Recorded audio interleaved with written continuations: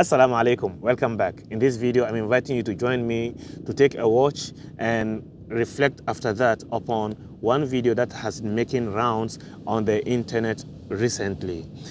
This video, probably you might have seen it already because I have just seen it 2 days ago and today as well. So the inspiration came for me to share with you about this video. It's about this Dutch footballer,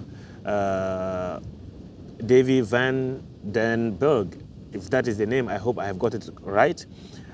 Davy van den Berg, yeah. Who has recently converted to Islam, and he was videotaped reciting one of the chapters of the Quran beautifully. Not only beautifully, but perfectly. Let's take a watch.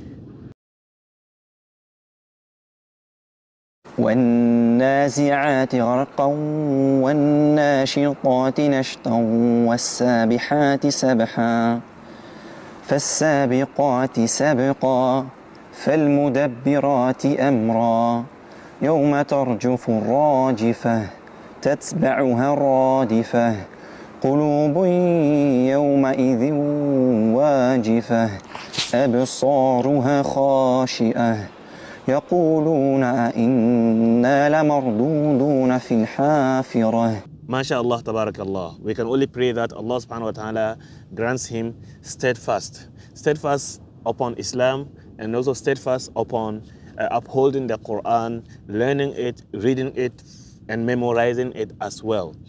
Now, upon seeing the video, watching the video, internalizing, thinking a little bit about the video, you see that Davy is a young man. He is reported to be 22 years old. He was born in 2000, the year 2000. That means he's 22 years young. A recently converted Muslim or converted into Islam, and he has made the time and set the determination and worked hard to learn the Quran, and is able to read the Quran so fluently, is something praiseworthy. It's something, it's not only about the Quran being a divine book or the Quran being a miracle, no, that is given. With situations like this, with examples like this, or without, the Quran is already a miracle. The Quran is a book of Allah. So that is not a point of discussion. 22 years ago, some of us have been watching football. I'm not talking about playing football or whatnot. 22 years ago until now, some of us has been watching football. They know the ins and outs of football. That was when this young man was born. 22 years later, he has just converted into Islam and is able to read the Quran the way you and I have just watched him and listened to him reading, close to perfection. In fact, his recitation is already perfect. 98% of his recitation is perfect. 22 years ago, some of us have been watching football, and football has been part of our life. That was when this young man was born, and today he's reading Quran like this. 22 years until now, some of us are not able to read Surah Al-Fatiha straight, without mistakes. Of course, seeing him reading Surah Al-Nazi'at by heart already gives the impression that he must have already mastered Surah Al-Fatiha and the short surahs, and he's on his way memorizing Juz Amma and also the other parts of the Quran as well. A Muslim who is older than Davy and has been into football by watching, by spending his time, by wasting his time, by spending sleepless nights watching all the leaks out there, and is unable to read Surah Al-Fatiha properly, let alone memorizing some surahs in the Quran, a Muslim of that nature should be ashamed of himself. When I say he should be ashamed of himself, it's not meant to be offensive, but it's meant to trigger that sense of belonging to the Quran and to Islam. Upon watching the video, different people notice different things. Some notice how beautifully he is reading the Quran, although he is a new Muslim, just newly converted into Islam, which I agree. But as a student of Quran, I do not look at it from how beautiful his voice is by reading the Quran, because beautiful voice does not necessarily mean perfecting or perfection of the reading. A person can have a very beautiful sound voice in reading the Quran, but all his readings may be flawed or full of mistakes. However, what I see as a student of the Quran, I see perfection in his reading, although he is just a new Muslim. 98% of his reading and articulation are perfect. I'm not saying it's good, perfect.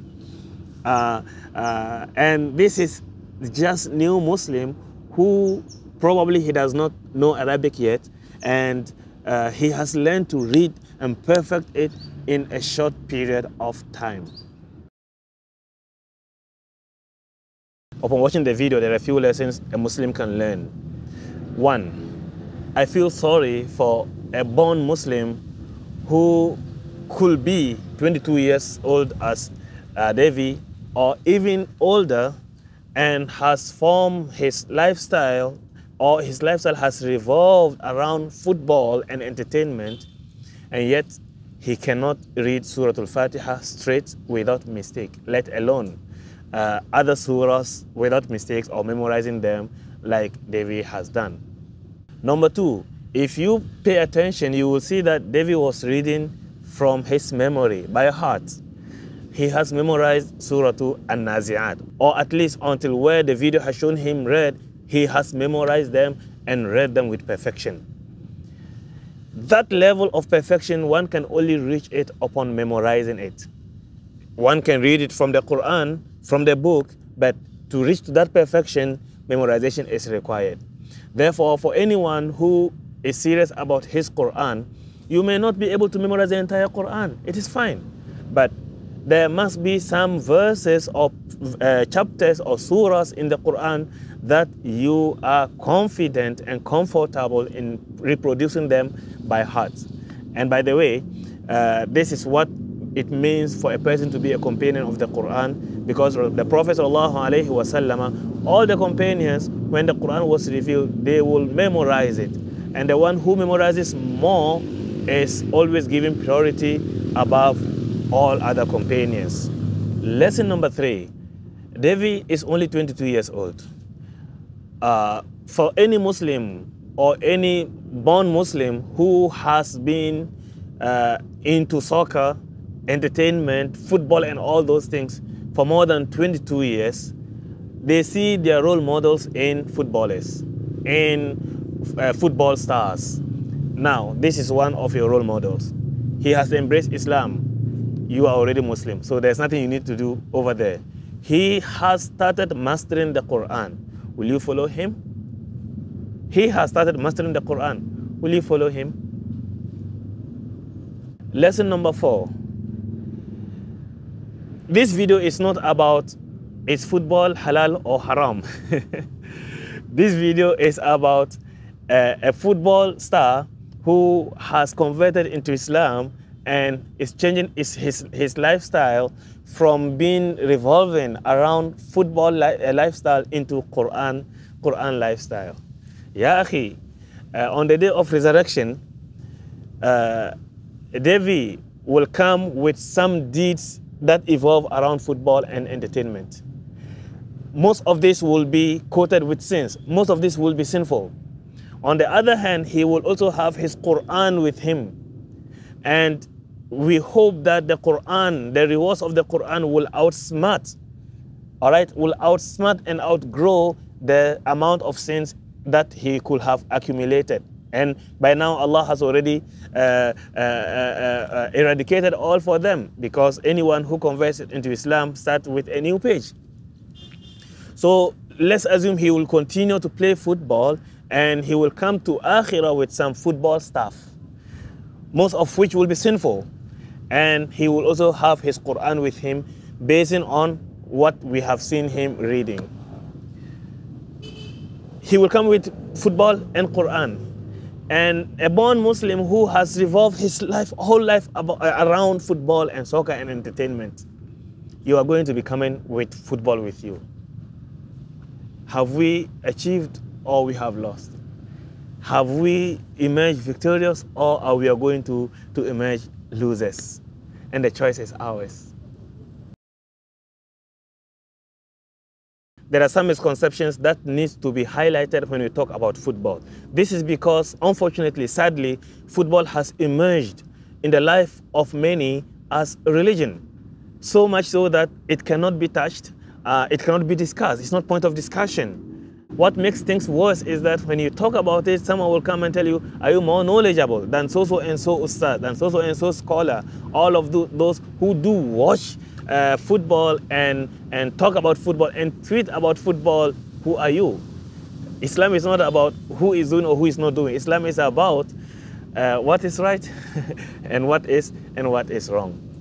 Now, misconception number one, there is a difference between learning to play football, soccer, or any type of sports for that matter in order to be fit and be productive Muslim. That is on one hand, and also revolving one's lifestyle all around football and entertainment. These are two different things. Someone who plays soccer, someone who plays football, someone who plays any form of sports, while he observes the adab of aura, the adab of interaction, and does not involve in any form of haram, that is encouraged. that's encouraged. A Muslim must be fit. A Muslim must be fit, must be healthy. And on the other hand, someone who may not be fit at all, who may not be even exercising at all, but his discussions, his thoughts, his meetings, his readings, his arguments, his debates, his interactions are all about football, it's all about entertainment. This is scary, and something needs to be done about that. Misconception number two, there is a difference between playing football, or for that matter, any form of sport, in order to remain fit, healthy, and productive Muslim, and making one's whole livelihood or earning one's income on football and entertainment. These are two different things. One will say, if I play football, I do not commit any haram, but there are so many haram that are attached to football and entertainment that you cannot control. And you will have to respond to that when we meet Allah subhanahu wa ta'ala. Misconception number three, there's a difference between playing football, mastering any form of sports, in order to remain fit and be a productive Muslim and be a healthy Muslim and be a fit Muslim, and forming one's worldview around football and entertainment. We were not created and brought into this life for entertainment. Yes, the world around us is all about entertainment. إنما الحياة الدنيا لعب ولهو وزينة وتفاخر. However, we were not brought here for that. We were brought here for a noble purpose, which the Muslim should be more aware about. All right, that is all I was inspired to think about, to share and discuss and chit-chat with you about in this video pertaining to our new Muslim brother, Davy van den Berg, who is a well-known footballer to some of you. Honestly, I didn't know him because I'm not into all this. But then again, we are. He has set an example that will leave myself and all of us without excuse when we come to meet Allah subhanahu wa ta'ala, not having a fair share of Qur'an in our hearts. Mind you, the Qur'an is in the hearts, not in the books. Until the next, I leave you in Allah's protection. Wassalamu alaikum. أتيتك يا خالقي باكيا ودمع الأسى كل حين يزيد فقد قلت في الآي لا تقنطوا وإن تعف عني فذا يوم عيد وإن تعف عني فذا يوم عيد